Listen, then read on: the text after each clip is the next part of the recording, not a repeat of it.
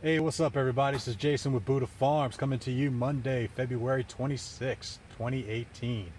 All right, what I'm doing this morning, I'm actually going to be making some more soil blocks. So just is going to be a how-to, what mix I'm using, the process of the soil blocks, all of that good stuff. What happened was it looks like something got to my pepper plants, well, most of them anyway, and also some of the new tomato plants I started. I'm going to guess some kind of cutworm or something like that. So it looks like the leaves have been eaten off the top of the stems there. But anyway, well, we just got to plant some more. So here we go. The mix I'm using, I'm going to bring you down in a second, but the mix is just an Eliot Coleman mix. He wrote the New Organic Grower. This mix can be found from Johnny Seed's website, numerous other places on the internet. Essentially what it is brown peat moss, a little bit of lime, some perlite, some fertilizer that I've made with some blood meal, bone meal, and some green sand, just some garden soil, and some other compost as well. So there's just some ratios on there. You can find that on the site. Let me bring you down, show you what I got here, and show you soil blocks and all that fun stuff. All right, so you see the mixture here that we were talking about. I've already mixed it through.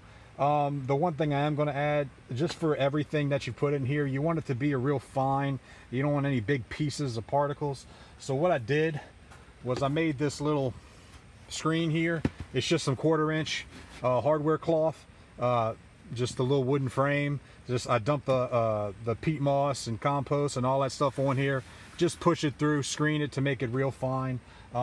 I do that in a much bigger container, so I had a big load of it, and just use it when I need to. Just take a few buckets worth and throw it into this container so we can mix it, wet it. I'm gonna go do that now. This is going to be you essentially want this is completely dry right now, sterile mix. What you want to do is make it a wet cement type of consistency, and I'm going to start wetting it down.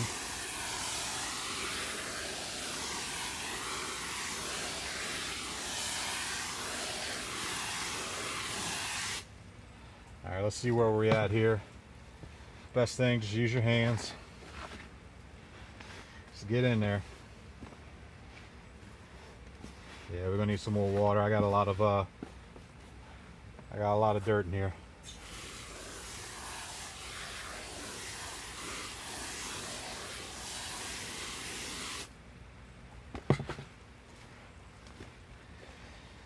All right. It's getting there little by little.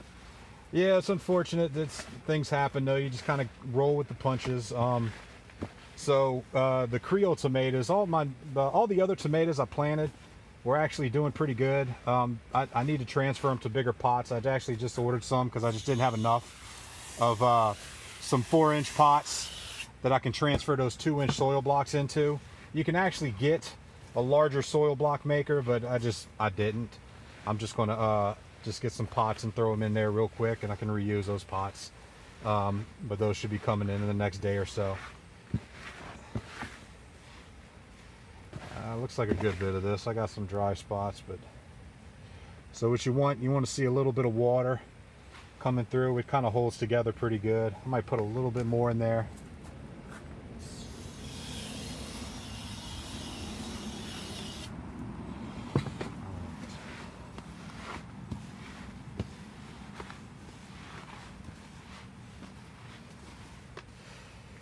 All right, guys, I'm gonna go with this.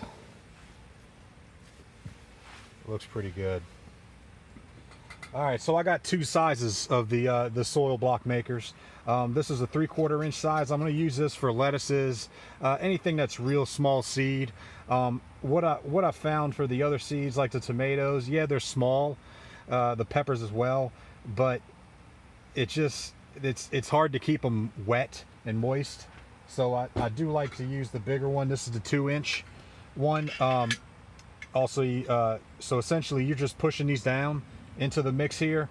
These little dimples will make a spot for the seeds, and that's pretty much it. You put the seed in there, you cover it up with a little more mix, and then you let it go. So I'm going to drop this in here. I just hold it. You don't want to hold it on the spring because you're going to push down into it. So I'm going to hold it by the handle and just press down and do a little wiggle.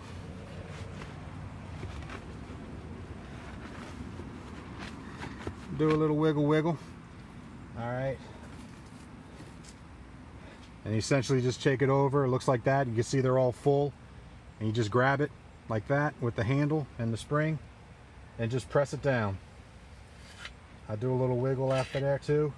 And you can see there you got a nice soil block make with a little dimple in there. So I'm going to make a bunch more of these, and all I do is drop the seed on top of there, cover it with a little more of this mixture dry, and then soak them down. So I'm going to make a few of these trays because I got a decent amount of pepper seeds and tomato seeds to get in here just to get those going again. So I'm not going to have them as early as I wanted to, but you know, such is life. And that's it, guys. Thank you for following. You have any questions, leave me a comment. I'll definitely answer it and see what I can do to help y'all out. Thanks for following, guys. Talk to y'all later.